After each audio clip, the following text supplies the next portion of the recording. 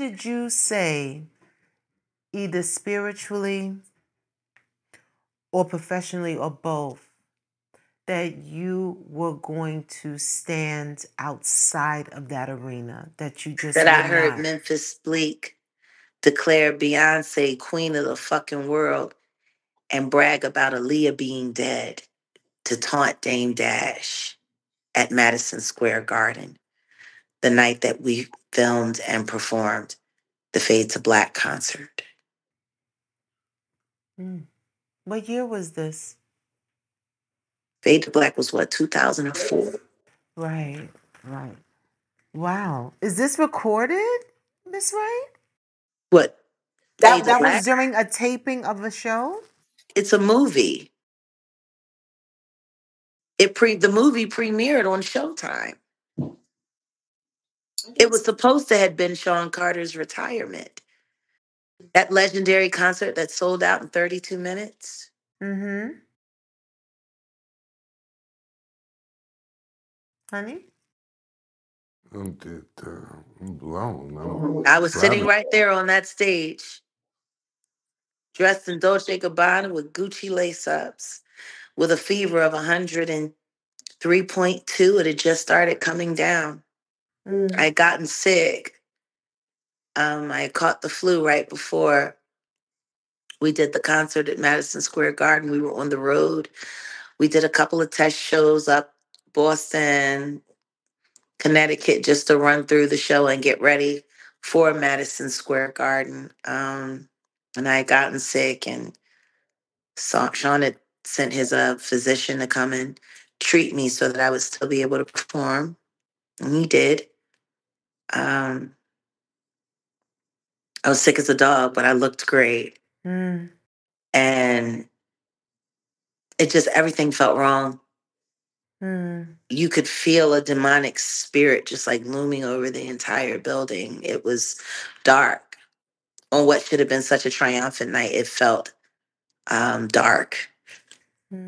And after I finished my segment, which was the Philadelphonic segment of Fade to Black, which was, of course, musical directed by Questlove.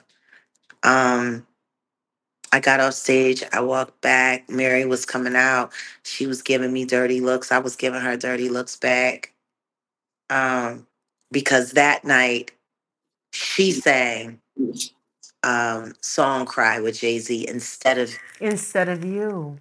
And I guess that was done because Diddy insisted upon it because Mary was still mad that I fucking trashed her at Unplugged and she was looking for some kind of redemption.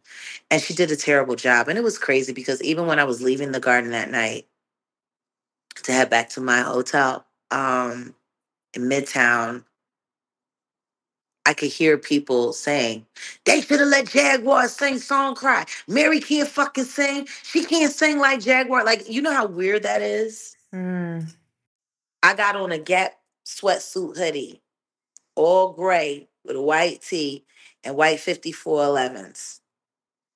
People walking next to me talking about me right there at Madison Square Garden don't even realize it's me. I'm a whole fucking sniper walking out the spot. And me listening to how disappointed they were at the choice that was made for the song selection that night.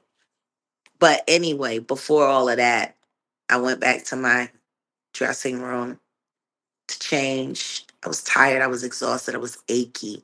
I was still coming down. My fever, it was dropping, but it was still coming down.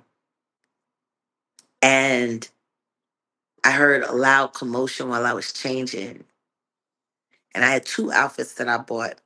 I bought one outfit just in case I was going to go to 4040 for the after party. And then I bought a Deuces I'm Out, which was, my street uniform, my Gap sweatsuit, white tee, 5411s, hoodie. And I was trying to figure out which clothes I was going to put on. And I heard Dame like screaming at the top of his lungs. And so for whatever reason, I opened up my dressing room door and I peeked out and I looked. And like Dame and his, I think it was like a couple of his homies, cousins, they were sitting there holding him, was forward and holding him back. He's like, I'm gonna kill you, motherfuckers. And I'm like, what the fuck is about to happen here in the back of the garden? Hmm. This shouldn't be happening tonight,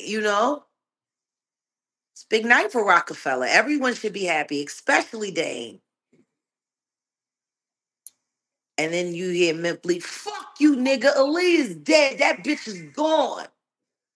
Beyonce the queen, she here now. Long live the queen. Fuck Aaliyah. Hmm. And then I heard a little voice and said, all you gotta do is put on your sweatsuit and walk out the back door and nobody will even know you gone. Hmm.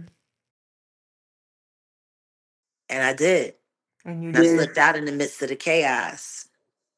Right before they locked down the entire place, because when they was walking Beyonce out, nobody could be in the back cage. Like everyone had to be cleared out as they paraded her to the stage. What was Meek Mill so mad about? Not Meek Mills, Memphis Bleak. Memphis Bleak, my bad. What was Memphis Bleak so upset about? I don't know what he was upset about. What I do know is that he didn't get no fuck that Aaliyah was dead. Actually sounded kind of happy about it. And he was professing Beyonce as the queen. I So after you removed yourself from that, you I spoke did about not go to the after party that night. They were so angry with me. because you walked out, or the combo of walking out Well, and I not walked out attending and I after didn't party. go see. What happened is everybody in the Roots that was in the Philadelphonics, they went down to 4040 for the after party. And the way Sean had things set up back then, especially for his big events at 4040, you had the regular area, you had the bar area, you had the party area, you had the table service area, and then you had a VIP upstairs, and then you had the VIP, which was Sean's private VIP. Um, and that night, anybody who was on the show had clearance to come to the party. But people were assigned to different VIPs. Hmm. The Roots were only allowed to go to the first VIP, but my name was on the list for the second VIP, Hmm. for Sean's private VIP. Hmm. And Amir called me, and I had already taken off my clothes, my makeup. I had just gotten out of the shower. I was getting into bed. I ordered room service. I turned on a movie. I just wanted to recuperate. I was tired. And Amir was like, you need to come down here to the club. And I'm like, why? Why ain't you coming? I'm like, what do you mean, why am I not coming? I'm sick. I'm tired. I'm not coming. I did my job. I'm not coming. Look, you ain't gotta say, just come down here and get us into the VIP. I'm like, ain't y'all in the VIP? Y'all on the list? You the fucking band. You the fucking Philadelphonics. You on the list? Yeah, but we on the list for the first VIP. You the only one on the list for the second one. You the only one on the list for Jay-Z's. Can you come down here and get us in? I said, so you want me to get out of my sick bed when I got a dinner coming and a movie on, and I just got finished taking care of myself and I need to get rest. And you want me to get up, get in the car. I'll sit in the car. You ain't got to take a cab. I'm like, this isn't about who's paying for my ride. I'm not going. Hmm. All you got to do is come down here and just get us into the VIP. And I said to him, man, if Sean wanted you on that list, you would be on that list. If you want to get on that list, why don't you go ask Sean? Hmm. Because I ain't coming. I said, and don't call me back. I'm going to bed. And I hung up. I was persona non grata after that. I was the worst motherfucker in the world after that.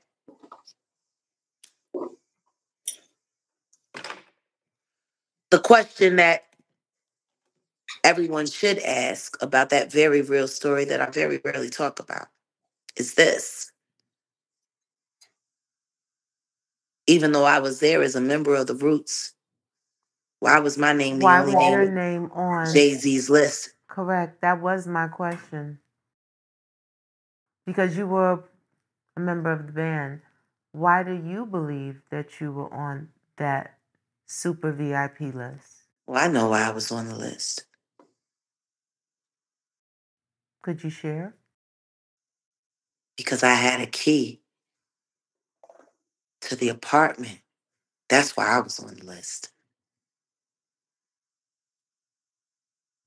What do you mean, sis?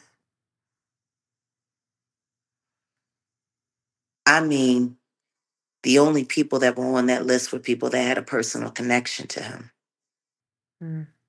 Like I said, I was on that list because I had a key to the apartment. Mm.